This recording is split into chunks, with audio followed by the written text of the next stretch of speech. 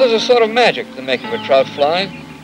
It takes feathers from all over the world just to make a half dozen of my favorite insect imitations.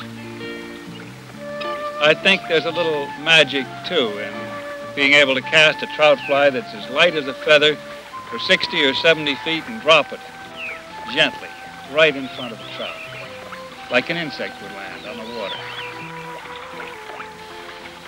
Trout fishing is the heart of all angling. It's the heart of angling literature. Trout water is clean water, beautiful water, flowing water.